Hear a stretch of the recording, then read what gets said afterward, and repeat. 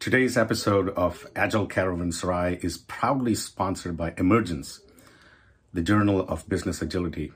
This quarterly publication brings you inspiring stories from the most innovative companies and explore themes of new ways of working, reclaiming management, and humanizing business. Each issue is hand illustrated and 100% content. Use the promo code LIGHTSPEED, LITHESPEED, to get a 10% discount on your annual subscription. Visit businessagility.institute/emergence to find out more.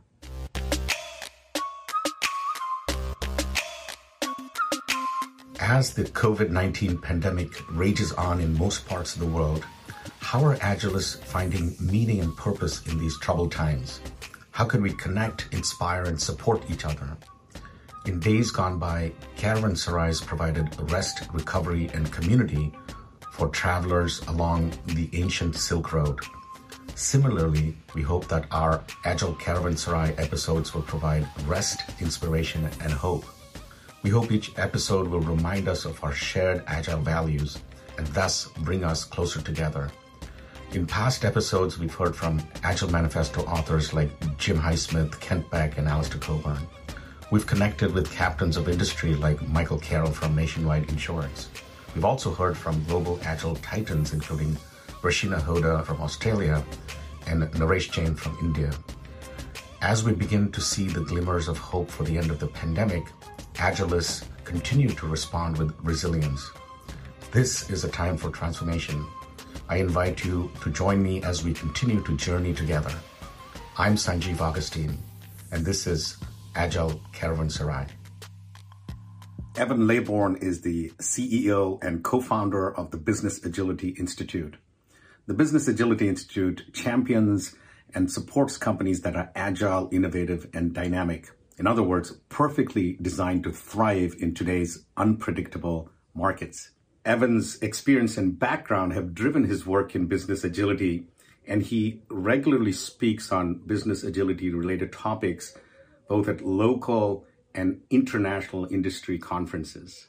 As well as leading the Business Agility Institute, Evan is also the author of a couple books, Directing the Agile Organization, published in 2012, and #NoProjects, a culture of continuous value, published more recently in 2018.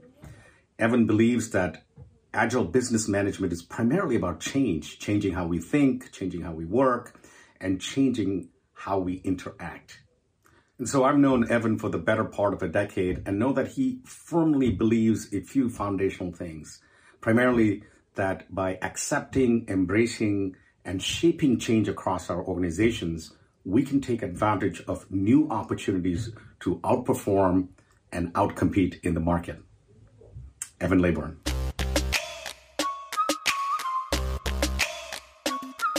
Thank you, Sanjeev. It's really good to speak to you again. I always enjoyed our conversations. Melbourne is good. COVID lockdown is waxing and waning. Some weeks we go back in, some weeks we come out, but vaccinations are slowly rolling out. So hopefully we'll reach critical mass and there's some semblance of whatever comes after COVID, which is going to be exciting. So life is, c'est la vie, such is life. Yes, of course. In fact, I was speaking with Rashina Hoda, I believe you know her well, and she was talking about how everything went from normal, near normal, to lockdown a few days later.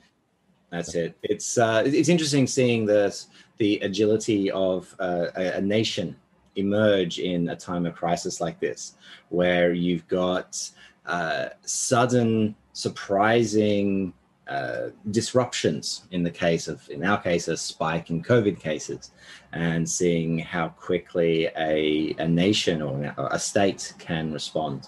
So agility is not just for tech teams anymore. Never was, actually, in my mind at least. So, Evan, we have a clear format over here. So I want to sort of kick off with the first question that we like to ask all of our guests, and that is, it's been 20 years since the signing of the Agile Manifesto. And looking back, and what are your thoughts about agile as such as it exists in, I guess, the summer of 2021 is where we are today. And so sort of a look back, if you will, from your perspective, and you have a really global perspective with the Business Agility Institute. So I've been involved in the Agile world since 2003, is when I first started using Scrum and XP. This is before Kanban and SAFe. I still remember the Scrum XP wars, which dates me a little bit. And it was interesting to see Agile as it was a counterpoint. It was a response to this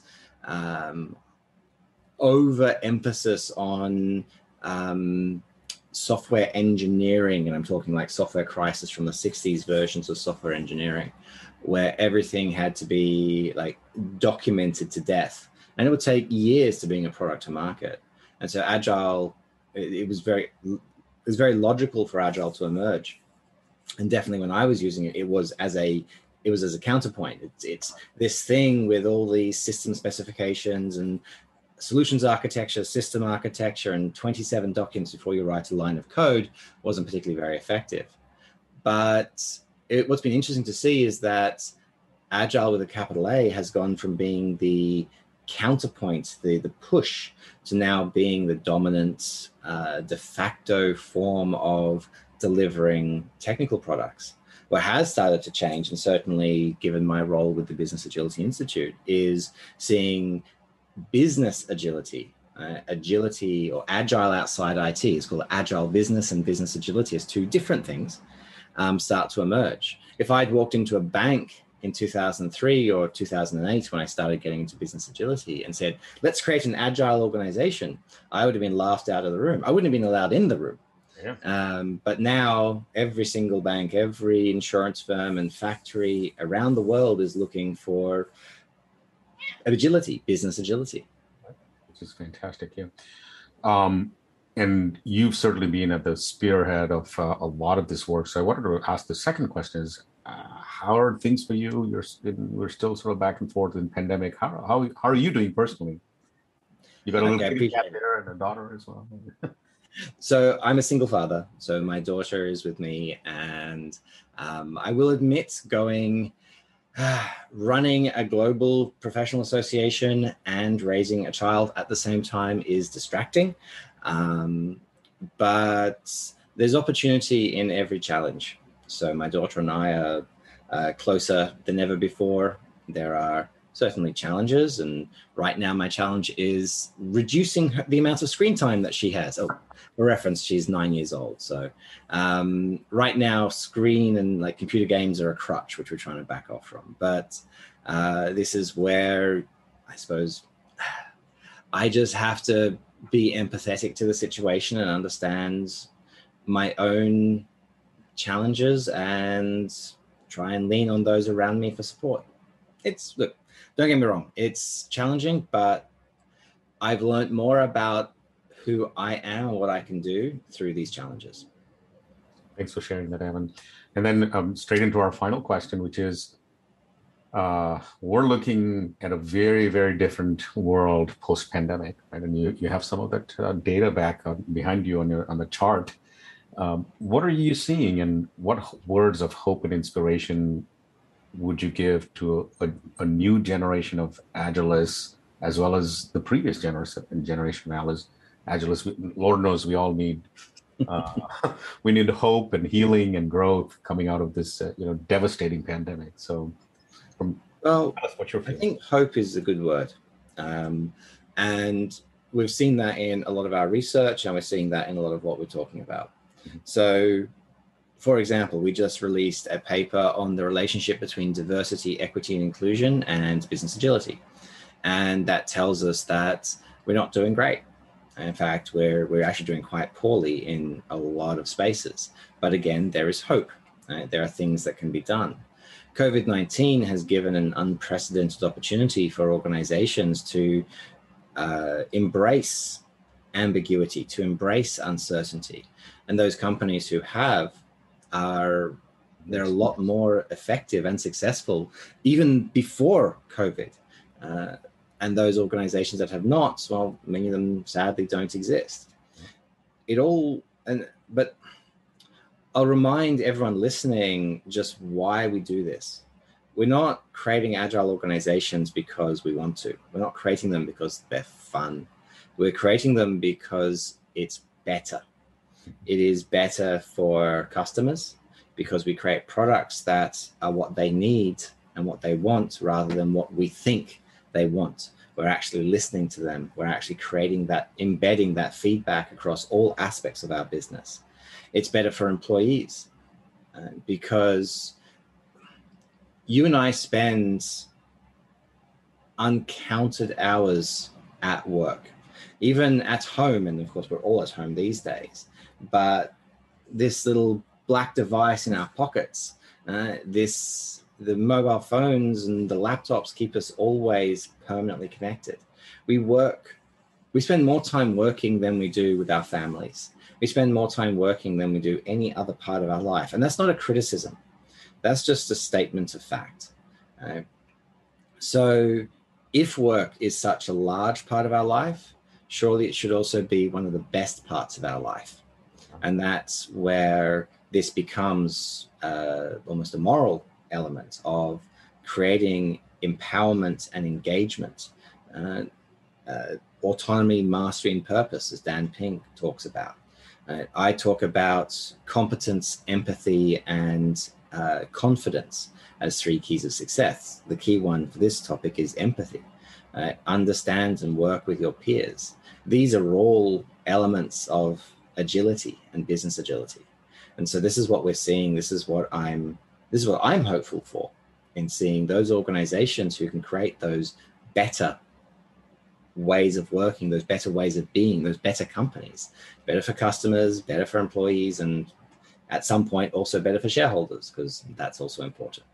So that's the hope I have. And we're seeing around the world, globally, companies are adopting this. At the end of last year, we did an analysis of companies around, like in different regions, and their adaptation and adoption to business agility. Asia grew drastically by about 25%. America, sadly, decreased by about 10% in that same period. But what we're now looking at is a year later, or about 9 months later, what has been the impact to America and to the rest of the world as COVID becomes something that we live with rather than something that is a disruptor as vaccinations roll out. So we'll see how that all goes. It's exciting. May you live in exciting and interesting times, the old Chinese saying. Well, thank you so much, Evan, for joining us. I really appreciate you taking the time. And I'm sure folks from around the world would be excited and enthusiastic about what you have to say. Well, I appreciate it. And always good to chat to you, Sanjeev. Thank you. Thank you.